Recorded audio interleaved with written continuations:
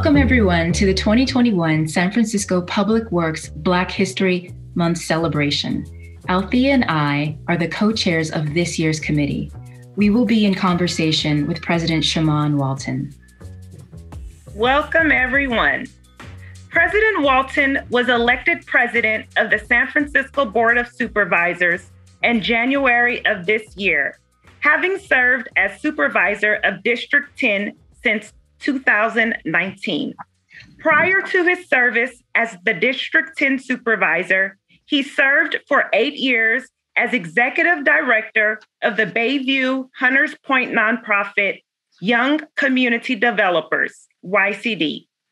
President Walton also served as president of the San Francisco Unified School District's School Board, having been elected to the board in 2014. President Walton was born in San Francisco and from an early age lived in Bayview and Potrero Hill public housing. He has worked in District 10 neighborhoods for decades and has witnessed firsthand the challenges our community faces. And without further ado, we welcome President Shamann Walton. Well, first of all, I just want to say thank you so much for having me this afternoon. I appreciate the invitation. I'm excited to be able to engage with all of the employees at the department and want to say Happy Black History Month and just let you know that I'm thankful for all the work that you have continued to do throughout this pandemic on the front lines, consistently working hard to keep our communities clean and safe. And so I want you to know that we thank you for your service and that we appreciate you. And I just want to touch on one thing, and that is when Dr. Carter G. Woodson started Negro History Week, he wanted to ensure that everyone knew the accomplishments of Blacks in America, but more importantly, the fact that Black history was actually a major part of history here in the United States. And so this is not just a 28-day portion of the year, but this is actually something that is happening consistently 365 days a year. Black history is being made. Whether having our first woman elected mayor, our first Black Asian woman vice president, or our first true plan for reparations, including creating a working group specifically charged with addressing injustices and prioritizing ways that will overturn negative outcomes for Black people here in San Francisco. None of this will be possible without recognizing that our lives do matter. We need major change, and we are a big part of history. So thank you so much for having me and looking forward to the discussion. Given that the theme of this year's Black History Month celebration is the Black family, please share with us one of your first memories you have of celebrating Black History Month with your family. Thank you for the question. And for me, being raised by a single parent, I was just excited at the different books that my mom would bring home during Black History Month. She was very big on reading and early literacy. And so for my youngest memories are of her making sure that we read Black books consistently, but I particularly remember her making sure that we read certain Black books during Black History Month. And I think that was very important for me, and it gave me an opportunity to actually start learning more and more about our culture and our history here in the United States beyond slavery at an early age. And that was important and exciting for me at a young age. Thank you, President Walton. Your mother knew the statement that maybe some of us know well: leaders are readers. So she planted that seed, and look, you have been a leader for many years. So thank you. Thank you to your mother. We honor her in Black History Month and every month. So the next question: what does racial equity, inclusion, and diversity mean to you? How do you apply those definitions to the work that you do and the people you serve? Well, we have to look at equity, inclusion, and diversity beyond equality. I think a lot of people make a mistake of thinking that equality and equity are the same thing. And in fact, there's no way that you can achieve equity if you're going to say and believe that people start from the same starting line, because that's just not the case. And so to achieve real equity and diversity and inclusion, you have to understand that people start from a different starting point and that some folks are going to require, deserve, and are owed more resources, owed more opportunity if we're going to achieve equity, simply because they were behind in their starting point. And that is a very important thing to note. And so we have to provide those real, true, tangible resources and opportunities for folks who haven't had the same level of opportunity to be able to get ahead. And that applies to the Black population in San Francisco, that applies to the Latino population, that applies to certain Asian populations here in the city, because a lot of folks haven't had the same starting point. So the equity portion is making sure that the resources and supports go above and beyond for people who need them the most.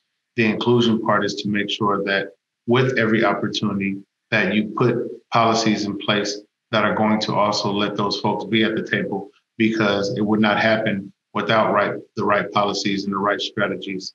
And the diversity portion is, of course, making sure that everyone is included in those opportunities and that you provide for a space for all voices, all opportunities, and all that we do.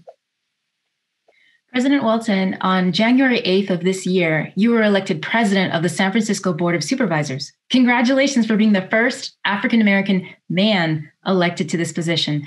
This is exciting for all of us, especially as you have a proven track record of creating positive change in the community you serve. What role do you believe the San Francisco Board of Supervisors can or should play in helping the city achieve a higher level of racial equity, inclusion, diversity, fairness, and justice? Well, the Board of Supervisors has to first make policies and pass laws that are going to create and allow opportunity for true equity. One of the things we have worked on even prior to me becoming president of the Board of Supervisors is getting legislation and a reparations plan actually in law and on the books, and we haven't been able to achieve that. We now have a legislated reparations working group that applications are being submitted for as we speak. They're going to be charged with looking at all the injustices of Black folks here in San Francisco, and then making sure that they prioritize and come up with strategies and the resources to fund what that reparations package and reparations plan is going to look like. So we have to make sure that we're making laws and passing policies that are going to achieve equity for Black people and get people to understand. We have a role to get people to understand and get information out that the negative outcomes that have existed for Black people have been existing far too long. And it's because of previous policies, it's because of previous laws that allowed for us to be in this position and in this space. Aside from going back to slavery, where we were brought here to this country to work for free, our education was taken away from us, our ability to reproduce was taken away from us. And so they really did a number on us, making sure that we didn't have an opportunity to build and generate wealth. And we have to overturn it. So we have to make policies and laws that are going to be beneficial to achieving equity and social justice for the Black population. But we also have to be vocal about it. We have to be unapologetic about it, because as we continue to have conversations about equity and what it's going to take to achieve that, that also means that some populations who have typically benefited from our plight, benefited from the fact that we have so many negative outcomes, are now going to have to lose some of those privileges that they've had previously. And that's always going to be hard. And we have to continuously bring that up, continuously talk about that, and continuously work against that. Thank you so much, President Walton. Thank you for being a part of creating what I like to call righteous policies and laws, those that tackle injustices and oppressive laws on the books. So thank you, and everyone else on your guys' hard work. So President Walton, in your February 4th interview with Kamazi Aaron of ABC News, you noted that while the issues facing the Black community aren't new, being in the position to make change is.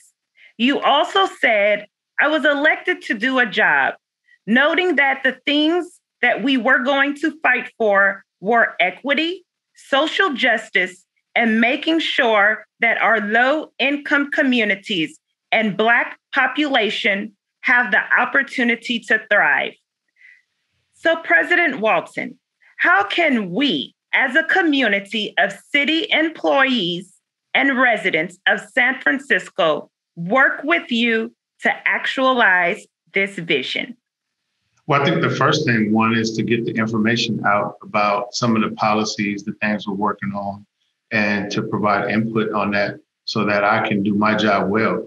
I can't do my job without receiving input that goes from folks in community, my constituents, but also the workforce here in San Francisco. And so I would even say conducting this forum and having this discussion is a form of bringing us together and providing an opportunity for us to work towards achieving some of the goals that my office is pushing for, and quite frankly, some of the goals of my colleagues. So allowing the space to exist and happen. I think that continuing to fight in your specific department for the racial justice and equity that a lot of our city departments are pushing for is an important piece now, as we're looking to change certain policies around EEO complaints and who is the person or the entity that is going to address those and deal with those.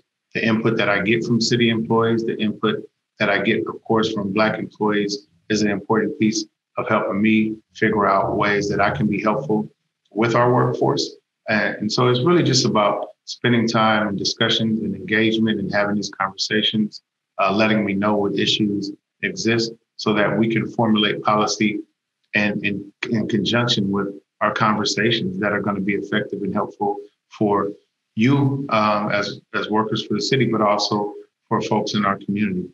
Some of you live here, obviously, and you see what happens in our communities from day to day. And so providing input as employees and people who live here is an important piece of me being able to do my job well. And I just want to thank you for even asking that question and having a conversation about being available to be in a place where we can work together on some of these discussions and these issues that we need to address for our community.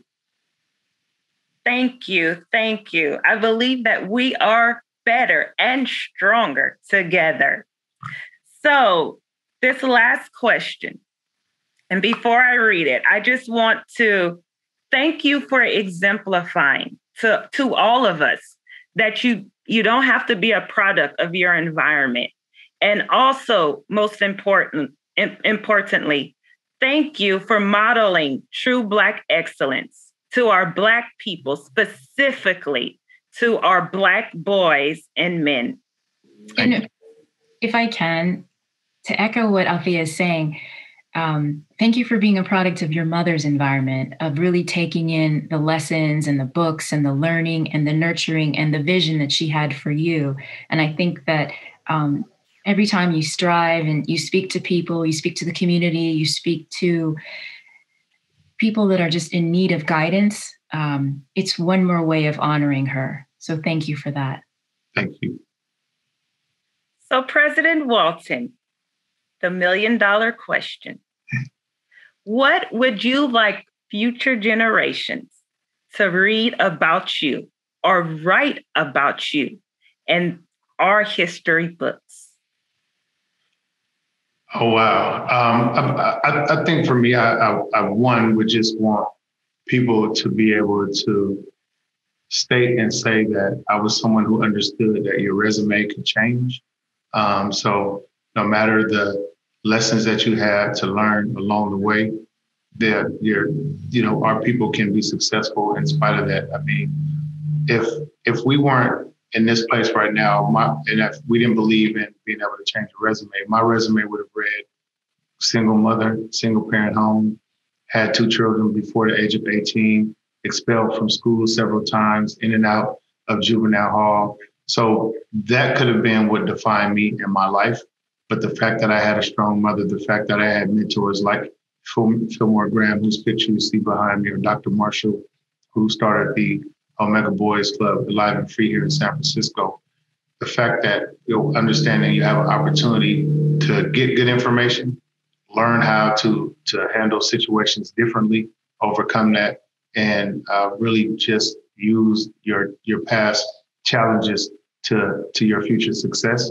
And so I would just hope that they would say that he understood that his circumstances was not going to be able to define him, and that having that knowledge and information, he also understood, as you can see in this picture behind me depicted, where someone is reaching over and an arm is lifting up, that being able to help other people and bring other people forward and helping other people overcome some of the obstacles that you have does not mean that you have to weigh yourself down, and does not mean that it's going to interfere with your opportunities. And so we have to give back. We have to realize that all the information we've learned belongs actually to everyone else. And so I would hope that they understood that I truly and really feel, and not just talk about the fact I believe we should give back to our community, but actually I'm working hard to do that so that our young folks and folks coming behind us can be successful. Thank you, President Walton. Once again, we appreciate you. And my God, your resume can change. That really hit home for me. Thank you once again. Much blessings on this afternoon. Thank you so much, and happy Black History Month, everybody. I appreciate all the work of the Department of Public Works. Thank you, President Walton, for being in conversation with us. Co-Chair Althea O'Brien, Alicia Willis for the San Francisco Public Works Black History Month Committee. Thank you.